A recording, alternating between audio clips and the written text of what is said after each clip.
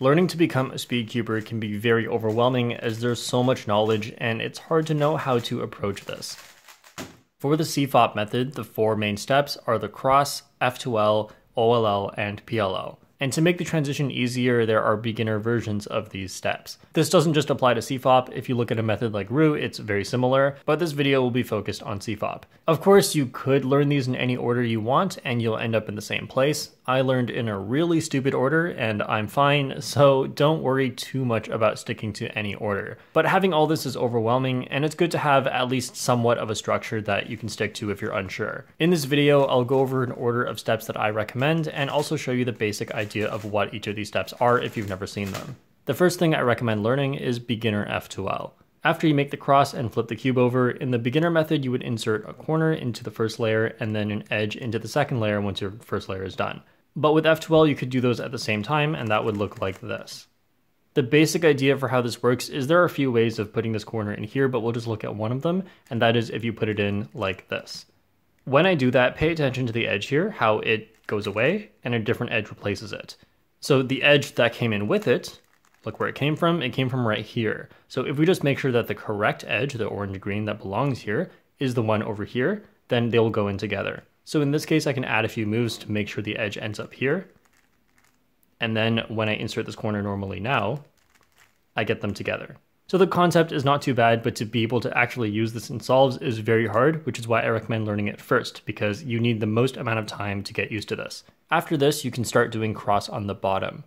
If you make the cross on top, it's easier to see the cross, but then you have to flip the cube over and it's faster to make it on the bottom. Making the cross efficiently can get pretty complicated if you've never done this before, so I'll just show you some of the most basic ideas to help you with cross on bottom. So first, if you have a piece like red here, what you can do instead of attaching it to its center and then moving it in, what you can do is just immediately put it into the cross and then align it to the center afterwards. Here we have orange already ready to go, and then we have blue. Again, instead of moving it out and then putting it to blue, what we can do is just get the blue spot, which it's right here. We can get that one right over here, then put blue in that spot and move this all back. Then another important idea is if you have this on top in a way where if you just put it in, it would be flipped, then you can move it to the side and do R prime F R. Once you can do the cross on the bottom the way I've shown, one piece at a time, you can gradually start to pick up more tricks from the videos that I have. Next, I recommend learning beginner OLL and beginner PLL. Beginner OLL uses 2 steps to make the top all the same color. The first one would just make the cross, and the second step would finish off the corners. Beginner PLL uses 2 steps to solve the rest. The first step would solve all of the corner pieces, so these 2 right now can be solved, and these 2 are not. So you would do one algorithm that solves those, and then you would do one more algorithm that solves all of the edges. This is where a lot of newer cubers get discouraged. Learning algorithms is not that fun. That's kind of true at first, but if you didn't learn algorithms, you wouldn't be able to do stuff like this. So at least to spectators, the coolest part about cubing is the algorithms, so learn them. Once you've finished learning beginner CFOP, you can either go for advanced F2L or full PLL.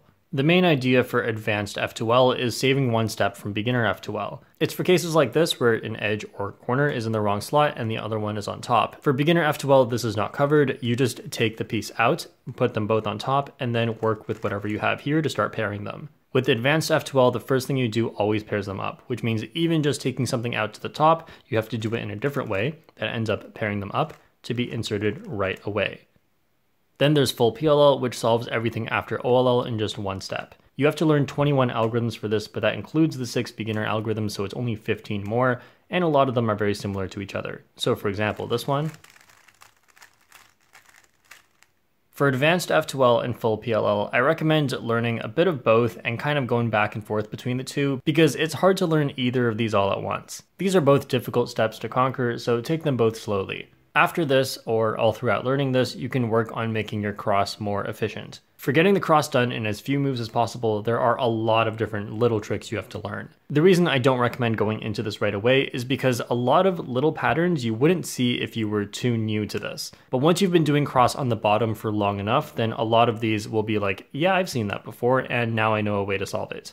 So I'll just show you one example cross with some of the tricks you could use. Here I have orange and red can go right here, but orange is in the way. So I would move orange to the opposite side because red and orange belong on opposite sides, then put red in like this. But before I do that, I notice that blue and red go like from left to right is blue, red, and here's blue, red. So I can put blue on top of red like this and get them in together so that they are in the correct order. Notice how I haven't aligned anything in the cross to be solved, because I don't need to, I can save that for the last move. And lastly, I have green set up right here, which I can put into the back, and then I can align the cross at the end, and all of them are in the right spot. This is the type of thing that is very hard to pick up just from doing normal solves. You have to do a lot of dedicated practice to just the cross, but if you put in enough work, you'll find that making an efficient cross, you can kind of start doing it every time, versus F2L, OLL, PLL, those steps are actually much harder to get good at. And of course, the last step is to learn full OLL, and I probably don't need to show you what that is. Now that's not the end, as just learning the steps to solve the cube is actually not enough, and if I were to make this more realistic, full OLL would not be here yet. In fact, I'd throw in a lot of little things that you have to know, which are equally as important as all of these steps. The first thing is, as you learn advanced F2L and full PLL, you should also learn some advanced finger tricks. The most important advanced finger tricks to learn are U2 flicks with either of your hands, and also doing D moves with either of your hands. And then the one finger trick that people tend to underestimate at this level is this finger trick. I know, it feels really awkward at first, but it's one of the most important ones. Take this advanced F2L case for example. If I were to do this in a beginner finger trick way, then I would do it like this. Notice how there were two regrips in there, and a regrip is actually slower than one move because I can do this slower than I can do this. So by using basic finger tricks forcing me to regrip twice here, it's actually like I have a less efficient F2L. So saving moves in F2L is not all, you have to save regrips as well. So that's where this finger trick comes in. You move your hand up, then do this index finger move while your thumb is still on top. And then insert like this, and in total there's no regrips. So the beginner way and the advanced way. And I'm sure you can see how the same idea applies to all parts of your solve like PLL. So if I were to do this algorithm like this, it saves me the regrip in the beginning by letting me keep my thumbs on front. But if I were to start like this, that would be a regrip to start. Then before learning full OLL, you'll actually find that full OLL is one of the less important things here. Before learning that, I recommend getting started on F2L look ahead.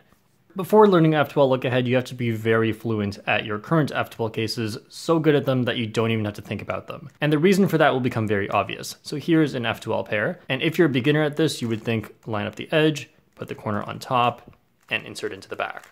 But once you're so good at F2L that this is just muscle memory, all you'll think is, oh, that's this. And if you're at that point, then there's no need to look at this anymore, you already know how to solve it. So then you can start looking at the next thing, which, for example, is these two. I already know how to solve these two, so right afterwards, I can go into this. Set them up, pair it, and oh, I see these, so I'll go into that right away afterwards. There are so many little aspects to look ahead involving prediction and being able to set things up in a way where it's easier to look at the next thing. So I'll leave that here for now, but I have a ton of videos on look ahead if you want to explore more. Keep in mind that look ahead does not work unless you are already very fluent with how to solve your F2L cases. You can't think about what you're solving as you think about the next thing, you have to pick one. So make sure you keep that in mind, because if you try to start doing look ahead before you're very fluent at all your cases, then it will probably just slow down your progress.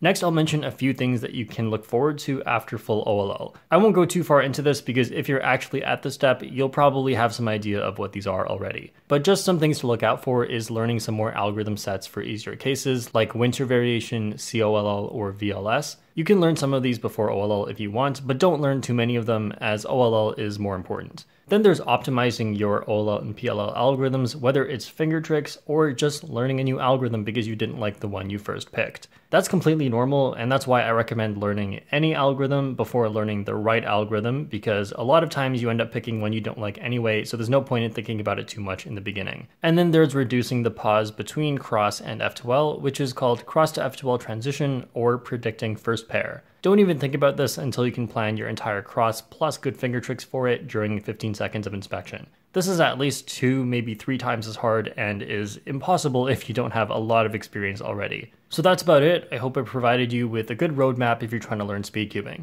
Remember, you do not have to strictly follow this order, as if you're trying your fastest to improve, having fun and being motivated is a huge part of it. You can follow this roadmap if you're unsure, but remember to follow your heart. Thanks for watching, and I'll see you guys next time.